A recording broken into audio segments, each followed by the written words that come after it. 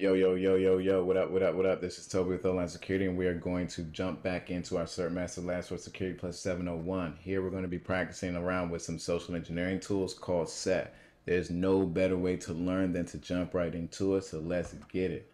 If you're not familiar with social engineering, it's a technique and I'm going to explain this as I'm logging in. Social engineering is a technique that we use to persuade people to do things for us. We're trying to persuade them to do something for us or to take some type of action or to give us some type of information. Right? Social engineering comes in all shapes and form. We're going to learn about a few of them now. All right, so let's go ahead and start up the set toolkit. This is what we're going to be using. You just type set toolkit, make sure you spell it out correctly, and then it's going to start up. All right, we have different options that we can use. Social engineering attacks, pen testing attacks, third-party modules, a bunch of different actions. We're going to use social engineering attacks. All right, these are the different types of social engineering attacks that we have here. Now, all of these instructions, they're going to take you through all of the social engineering attacks one by one, so you can see the different options. I'm not going to go through all of them, but I will go through the first few. All right, so after we select, let's go ahead and take a look at, well, first of all, let's answer this question. Which of the following attack types is not supported? We see spear phishing. We don't. Well, we see wireless access point. We see PowerShell attack vectors. We see our Arduino-based attacks, but we don't see SQL injection, right? SQL injection is not a set toolkit type of thing. All right, let's take a look at spear phishing. To enter into any of these, it's pretty straightforward. You hit one of the numbers. If we want to go back, we hit 99. So we're going to type 1 for spear phishing. You see the different options that we have to do a spear phishing attack. We can do a mass email attack. We can create a file format payload or use a social engineering template, right? So the instructions want us to step back 99 and go and look at the next attack, right? We're going to look at website attack vectors. Check this out. These are the different options that you have to deploy a website attack vector. Java applets, Metasploit, credential harvester, which is one of my favorite, tab nabbing, webjacking, multi-attack, HTA. 99. I'll go through one more. I'm actually going to go through the last one. No, I'll go through 3 with you. 3. Check it out. These are the different options that we have to execute 3. File format exploits, standard Metasploit executables. 99. Go back. You're just going to do this throughout all of them to take a look at all of their options. I'm going to skip that and get right into this attack. So to get right into this attack, we should be here. We should be at the main menu. First thing we're going to do is create a payload listener. We will make sense out of all of this as we go forward. So we select 4 to create the payload listener. Then we're going to select 2 to select which payload we want. The payload is what we're going to use to establish a connection with our victim. If this is us over here, we want our victims to reach back out to us to establish some type of connection so we can take control of their system, right? That's one of the objectives. So we already selected 4. Let's select 2 to pick the payload we want. We're going to enter our IP address of 10.1.16.66. We're going to select the port of 443. We'll explain that once we get there. Now this is going to create the payload, right? This is going to create the payload. While that is creating the payload, I'm going to move this over. So what we're trying to do, we're the attackers right now, we're going to create an email. All right, we're going to create this email and we're going to send the email to our victim. Hopefully the victim opens the email and clicks on the link. There's going to be a bad link in this email. Hopefully they click on it. If they do, it's going to establish a session with us using port 443, their computer. All right, it's going to establish a session with us. All right, so now we're going to select yes on this option that we have here. All right, we're going to select yes or just hit Y. All right, now this is going to launch another program called MSF Console, which we will use to accept that connection, right? Remember we said we want the victims to connect to us. We're going to use MSF Console to accept that connection. All right, now that's good. We're going to go ahead and get our points, score that. We're going to leave this terminal open. All right, I'm going to open up a new tab. I'm going to get file and then new tab. All right, now from here, we're going to CD to where we're going to change directories to where our payload is. You can see the payload is right here. It's called payload.exe. However, when we email this out, right, when we click on that, we're going to create an email, right? And this email is going to go to the victim. The email is going to have a bad link in it. when the victim clicks on the link, we don't want them to see payload.exe. It'd look a lot better if they saw a zip file and not the actual executable, right? Looking at the actual executable is a giveaway. So what we're going to do is zip that payload.exe up into this file. We're going to zip it up into account update.zip. All right, so what is this command doing? We're using the zip command to zip up this payload.exe into this file called account update.zip. Right, we're going to place this account update in this folder over here. All right, so it's zipped up. Just so you can see, if we ls the folder that we placed it in, you can see it right there.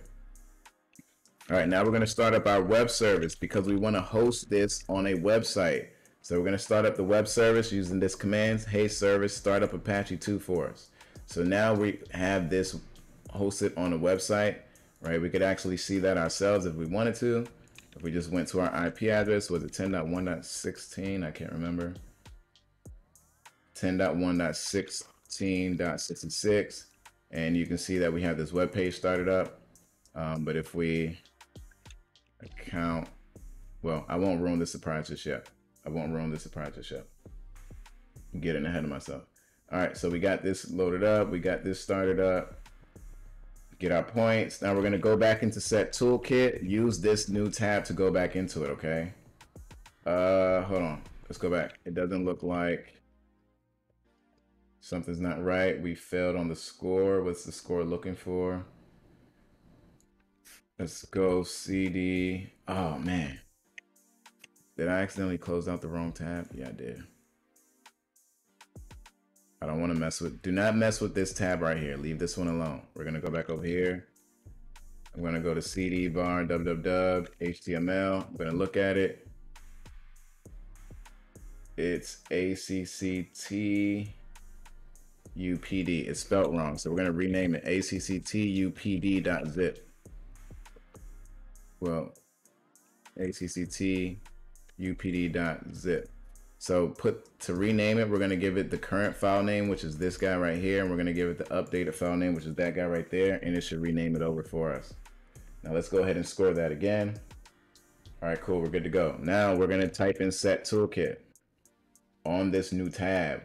We're going to go back into one for social engineering attacks. We're going to go to mass mailer, right? That's what we're going to go into one again. Hit one again, social engineering attacks. And now we're going to go to mass mailer. Right, I'm going to do that over just in case anybody got confused. We're going to type set toolkit, go to 1 for social engineering attacks, and then 5 for mass mailer. Right now, we're going to start sending this mail to someone. Right, we're going to send an email with our malicious link to someone. We're going to send it to one person, right? So we're going to select 1 for one person and not to multiple. If we wanted to, we could send it to multiple. Type in structure reality, type in the victim's email address. It's going to be jamie@structurereality.com.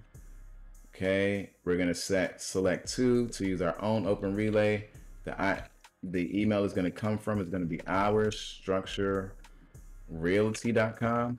This looks very similar to Jamie's domain, but we're just missing an I. We're spoofing his domain. We're pretending to be structurereality.com, but we have ours as Structure Realty without the I. To Jamie, this is going to look like his domain. He may miss the I in there, and that's what we're hoping for. So hit enter. All right, the from name should be support department. This is what the email is going to look like it came from, the support department. Yes, we want this to be marked as high priority. No attachments, no attachments. We want the email subject going to be important. Account update, hit enter. We want this to come in as HTML. Please, and now we're going to type in the body. Please extract and run the update file from this link. Now this part right here, you want to make sure you're typing this in correctly, right? Space, href equals HTTP. This is the link to where our malware is going to be. ACCTUPD.zip, and we're going to hide this link inside of the word update so they cannot see it.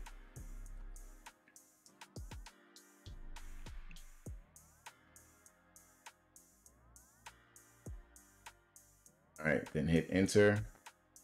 Then we're going to type the next line. Otherwise, your certs will automatically expire. So we're trying to convince him, hey, you need to go ahead and click this link before your certs expire. Hit enter.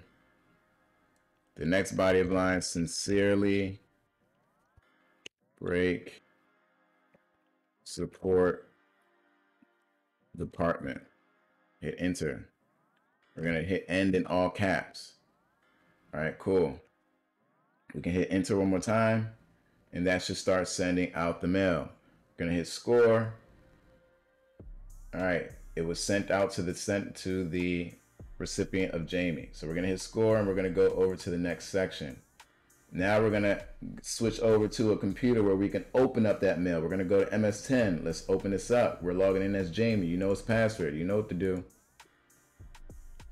Now, the application we need is this Thunderbird app right here. I'm going to double click this. Thunderbird is an email application, right? It is an email application. We can close, we can close that tab out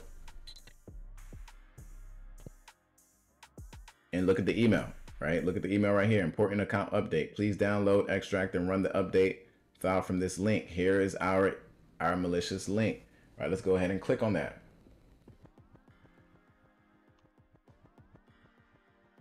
We click on it, look what it's doing is downloading our file. It's automatically downloading our file. So give it a second to do its thing.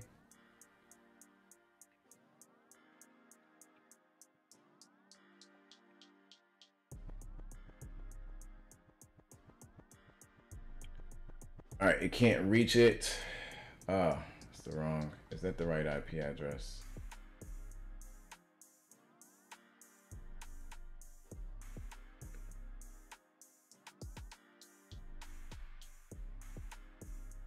We give it the right IP address in the email. No, we didn't. We gave it .55 and it should be .66. So I'm just gonna switch this right here. It should have been .66 in the email. I'm gonna switch this to .66, and when I switch it, it automatically downloads that file for us, right? It should have been .66 in the email. I accidentally gave it .55. That's fine. I just switched it here for the sake of the lab. Now we're gonna open it up.